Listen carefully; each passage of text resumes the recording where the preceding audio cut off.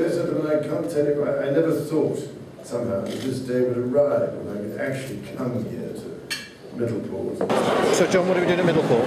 Well, we're here because this is the celebration of the raising of all the money to restore Middleport Pottery, restore the buildings, turn part of it into a centre for new business entrepreneurs to establish their offices from. None of it, I guarantee, would have been possible without some wonderful private donors and sponsors. And for that I owe John Caudwell, who's a son of Stoke-on-Trent, used to paddle up and down the canal. What a lot. Anyway, he has been absolutely marvellous in lending, giving his support in such a wonderful way, because he's remained so faithful to his hometown, to the people here. So, well, I'm enormously grateful. Left for a short time.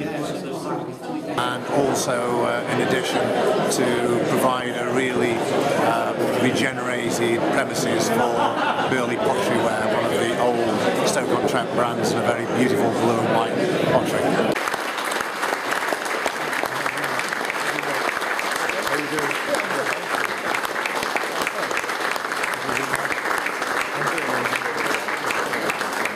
Some go slowly, we're used to that. So,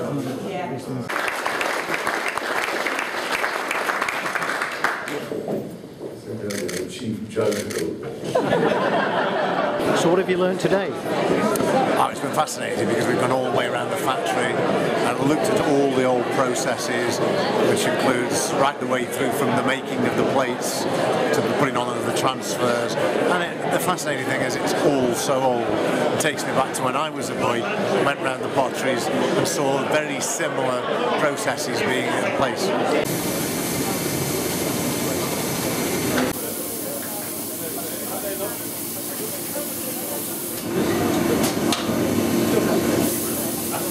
Can you tell us what he talked to the Prince about?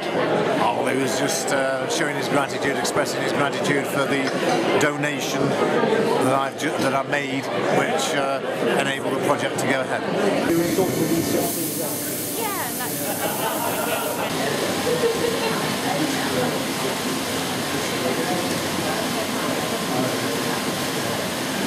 Is this representative of the philanthropic type of work you want to be doing?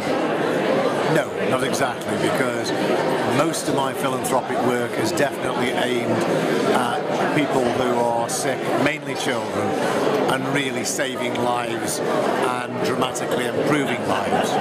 This is much more on the fringes because it's to do with preserving buildings and preserving industry, but also preserving jobs. So it's very worthy, and I'm very pleased to be supporting it, but it's not the mainstream of my charitable work. Because it's one of our jobs, it's one of our ideas.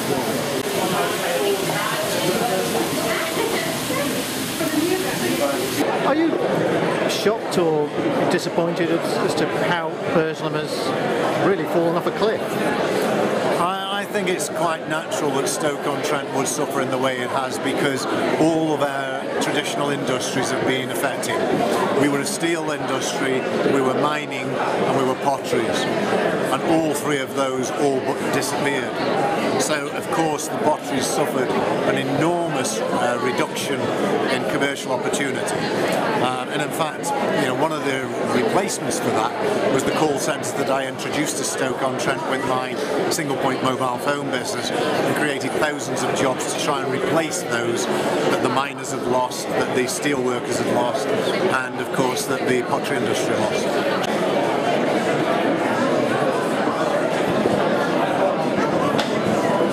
Do you think there's a future for those skills in the pottery industry? Not, well, in answer to that, there is a place for the skills, but it has to be more of in a niche environment. And those skills in a niche environment, I'm sure, can prosper and produce businesses that are serious commercial businesses for the future. And I'm hoping very much that the pottery that is going to be based here, Burleigh, is going to be one of those.